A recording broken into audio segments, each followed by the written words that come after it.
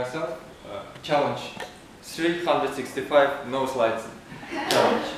And today I will be talking about my way of thinking.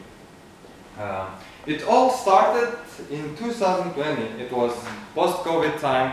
I just finished my master's. I was thinking about changing my career.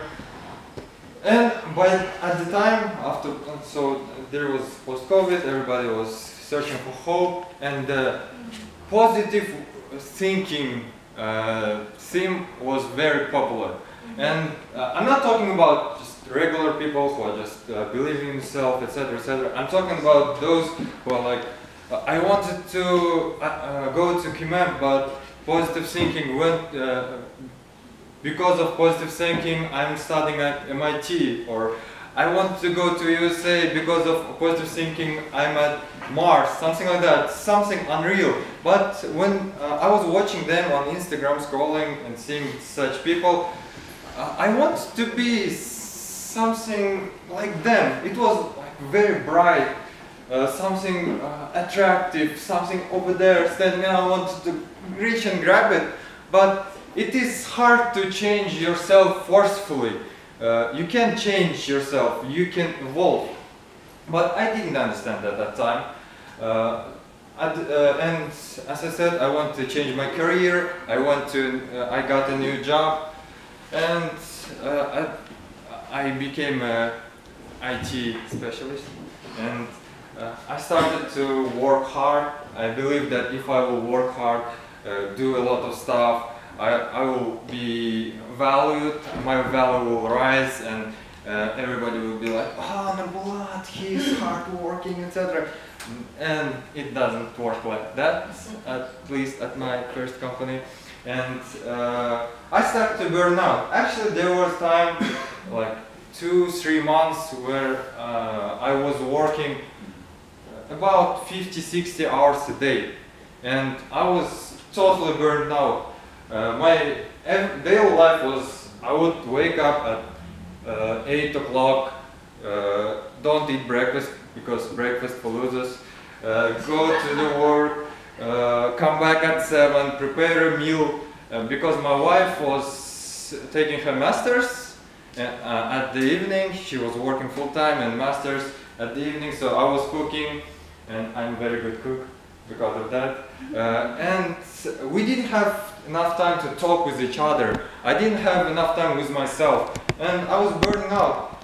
And it was, I think, I was pushing myself further because of this positive thinking idea. Because one of the main principles of positive thinking is you should believe in yourself. You should trust yourself. You should push more. Tomorrow may be the day that will change everything. And every day I would be like going to the work, sitting, working, and thinking, tomorrow something will happen. Tomorrow CEO will come and like, oh, Nurbolat, you are so good. Come with me. You will be getting $3 million every day. Nah, nothing like that happened. And every day I was pushing myself just because I want to be a positive thinker. And it all stopped one day when my wife told me one thing, and now I'm citing her word for word. Nurbolat, my love, I'm the luckiest woman in the world because I met you. I will be eternally grateful for meeting you. And further, I don't remember, she said something like, if you don't know your worth yourself, how can others value you? And that changed me, like in the video. And I started arguing at my work, like, oh, this is not my task, why are you giving this? I worked 8 hours, I worked 9 hours, or sometimes I would work like 12 hours, and I would write, hi, yesterday I worked 12 hours, today I'm coming 4 hours later, etc. And at the beginning I was a little bit afraid, because I thought, oh, who are you? Get out! And they would fire me. No, nothing like that happened. And I became more selfish, and I started taking care of myself. So my way of thinking became from positive thinker to selfish thinker. I was like, I'm the most important person in the world. others can wait. I started going to the doctors, going to the gym. I got better job. I became taller. And it was very good overall. My life became more positive. I get out of depression without medicine. By the way, if you have some kind of depression, you need to go check yourself, because it's actually very bad case and it may be medical. Okay, anywho, this summer I was thinking like, oh, my life is great, but I feel like I'm standing in one place. I'm not moving anywhere. I have a good job, yeah, but I feel like I'm standing at one place. I didn't know how to get out of it. I knew that I'm in my comfort zone, and I'm too deep in my comfort zone, and it's hard for me to get out. And one day I was scrolling through YouTube, through Instagram. I thought it's thankful again, okay. And I saw a video of a guy who said, if you will die tomorrow, what you will leave behind yourself?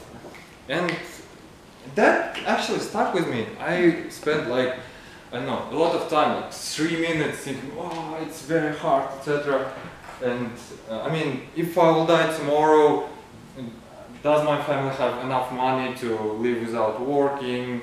And does my parents have enough money to buy a new house, etc.?